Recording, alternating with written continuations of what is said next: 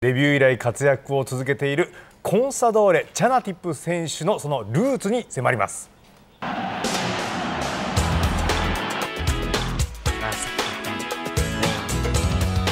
ここまではご覧のスポンサーの提供でお送りしました。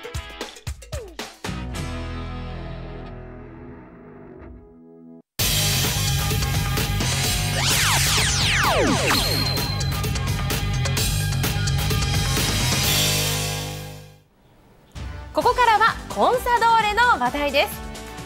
先月 J リーグデビュー以来一気に中心選手となりましたこちらチャナティップ選手23歳 HBC 密着いたしました。彼のルーツや素顔にも迫りましたよ。スキージャンプ。เป็นการเล่นกีฬาที่เรียกว่าสกี และジャンプตรงไหนอะどうやってジャンプするんですか。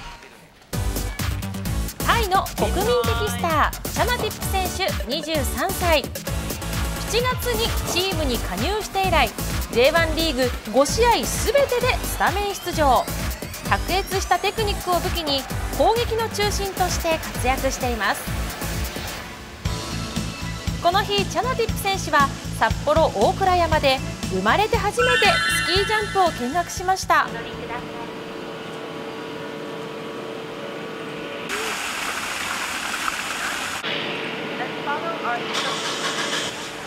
โอ้ซึมราชีโคตรน่ากลัวเลย怖そう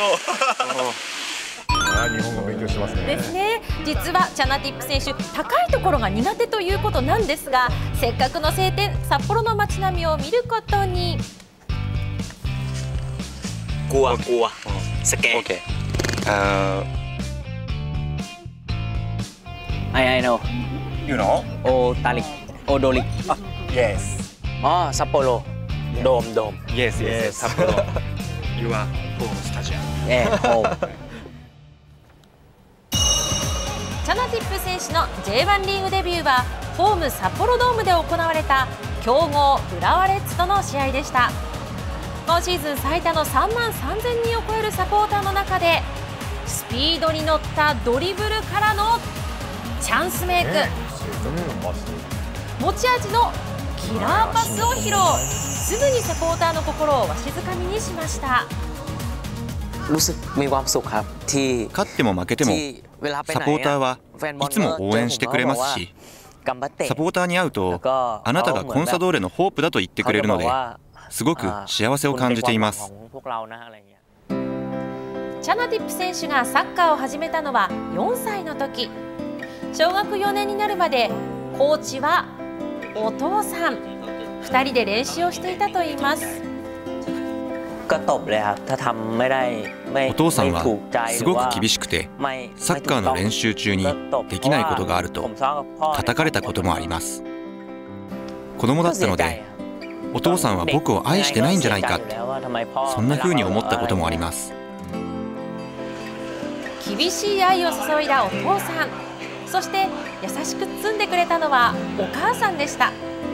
先月タイに帰国した際には日本で買った靴をプレゼント。北海道に来て以来毎晩電話で話をしているそうです。息子と電話で話すのはたわいもないことですよ。ただ寝る前にお経を忘れないでねってこれだけは言うようにしています。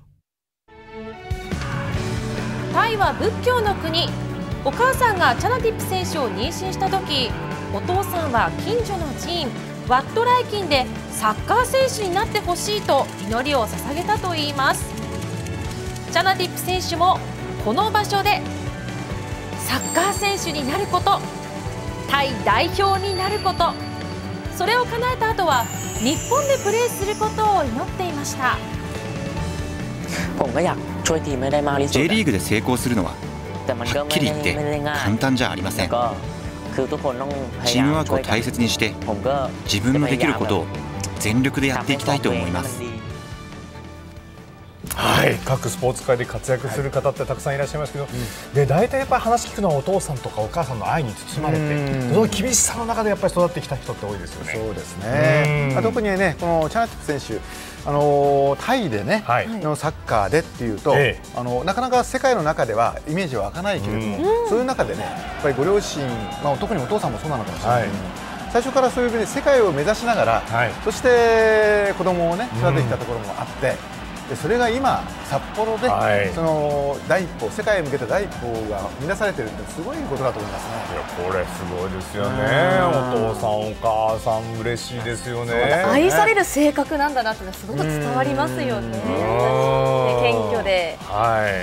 タイの本当に国民的英雄ですもんね。そうなんですよね。もうタイの大スターのチャナティップ選手です。本当に今後の活躍期待していいと思います。でコンサドーレなんですが、改めまして順位表こちらです。15位とね順位は変わらずなんですが、この14位からこの残留ラインを挟みまして、この17位までこの勝ち点2の間にこのチームがね、4チームひしめき合ってますから、ここはもうチャナティップ選手の活躍にかかってるでしょう。そうなんです。彼の活躍本当にコンサドーレには大事です。で次の試合ですが明日です。明日は現在12位のベガルタ仙台と札幌厚別競技場、聖地厚別ですね、戦います。午後2時キックオフです。ここは本当に勝ってね、勝ち点を一つでも積み上げて上の順位へ行きたいところです。ぜひ私たちも応援しましょう。